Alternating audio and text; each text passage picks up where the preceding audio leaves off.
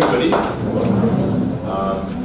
So I believe that we have the best of the best present in the room.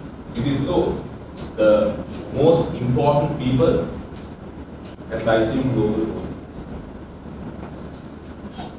Or is it our responsibility to see that the officer that is working at the ground level is getting the best environment to execute his or her work? Are we the most important, or are those at the forefront executing the work the most important? When you look at this image, what do you see? How the matak penna? Anyone? What do you see? So all these shapes and letters, what do you all see? The masterpiece from our very own Vice President, Mr. Harizoma. Those who have worked, no. We work together, our VP of Strategic Transformation, to come up with the vision of Lyceum Global Holdings. And I think on this very crucial day on our journey, where we are appointing renowned personalities such as Mr. Malik as the second in command of the entire group, as in the capacity of Chief Operating Officer. I believe it is my duty to shed some light on what our vision and our purpose is. So if you look at all these are suggestions of which, if you look at it, to ignite boundless creativity and innovation, transforming lives and transforming communities.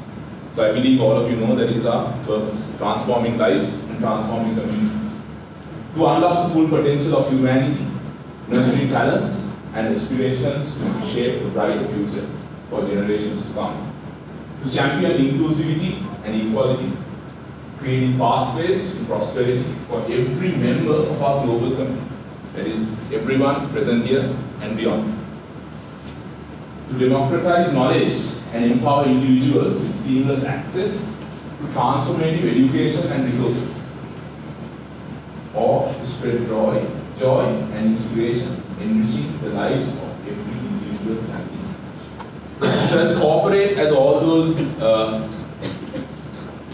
statements sound, I believe that it's very simple and straightforward. If you look at to spread joy and inspiration, enriching the lives of every individual and family touch. I think that sounds very simple and understandable to everybody. So we thought we will go with that.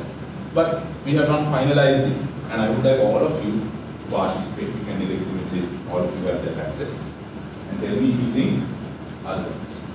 So I'll just give a brief overview of the vision as of today and where we are going to head over the next couple of years, which we have spoken about time and again. But I believe it's good to refresh it on this day with the responsibilities that are going to be bestowed upon Mr. Malik, where all of us will have to support him to achieve what we are going to achieve for all of ourselves.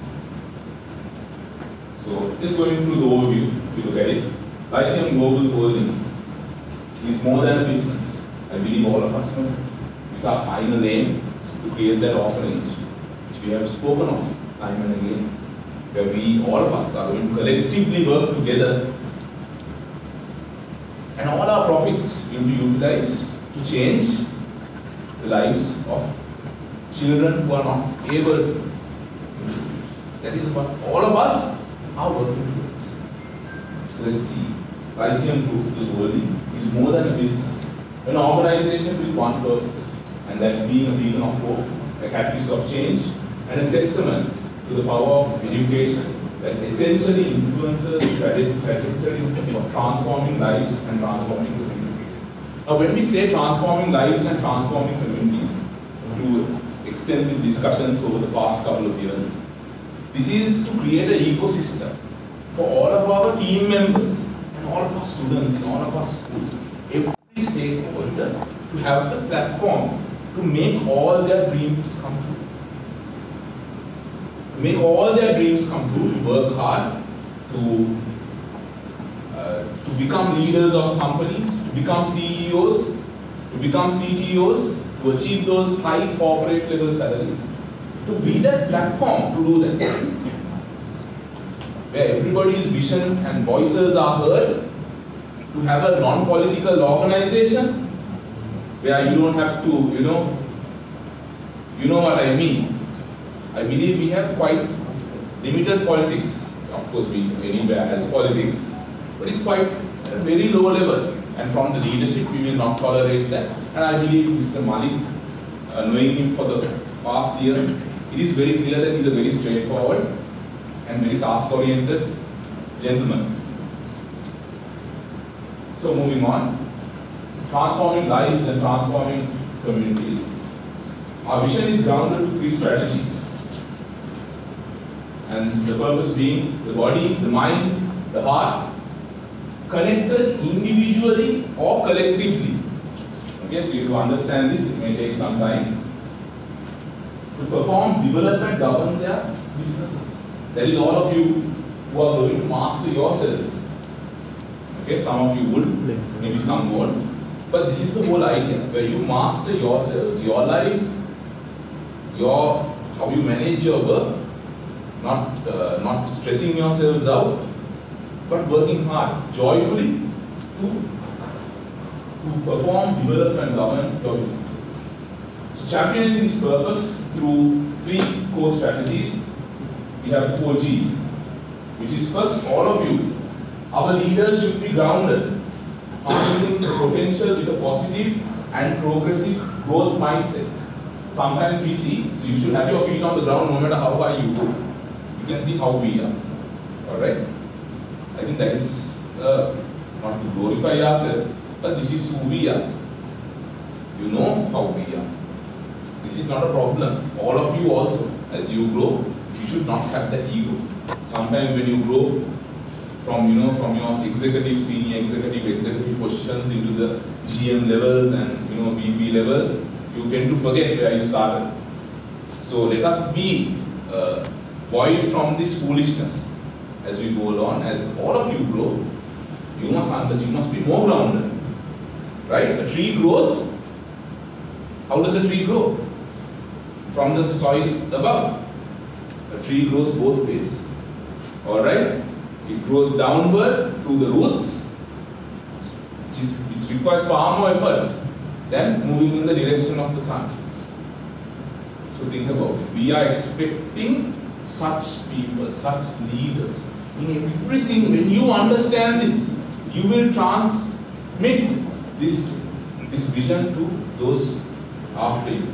And they too will grow like a tree in both ways, as a part of nature, not in this madness that the economical being has put us in.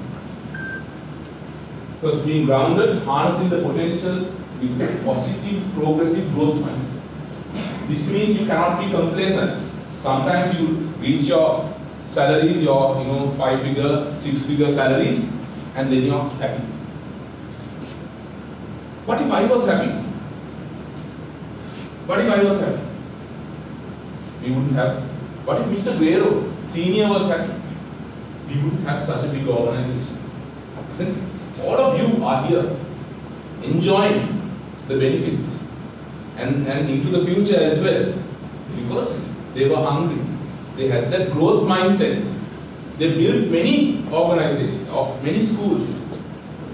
Then we in our time, we have built many organizations.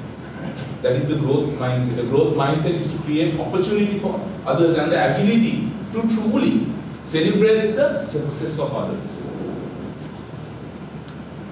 Driving all efforts to harness greatness and goodness. So all our values should be good. Just because you go up the hierarchy, just because you develop yourself, you should not engage in, you know what I mean, right? In wrongful behaviors, wrongful actions, misconduct, harassment and things, wrongful things like that, the more you grow. We firmly believe that every individual has the potential to make a meaningful contribution to the world and its purpose to nurture, support them on their journey. So I'll just leave that part there. So what I expect and what I hope is that by 2030 we can reach a value of over 500 million USD, and then we can touch over within the next 3 years after, 2 to 3 years after, over 1 million USD in value. That is the target I would like to give Mr. Malik. And whatever this magnificent organism that we are going to create for many companies. An organization is an organism. Again, in the words of Mr. Right? An organization is an organism, which is very true. Alright? Because you can see all of us, this is not I. I am not Nikita Drero. We are Nikita Drero. Why?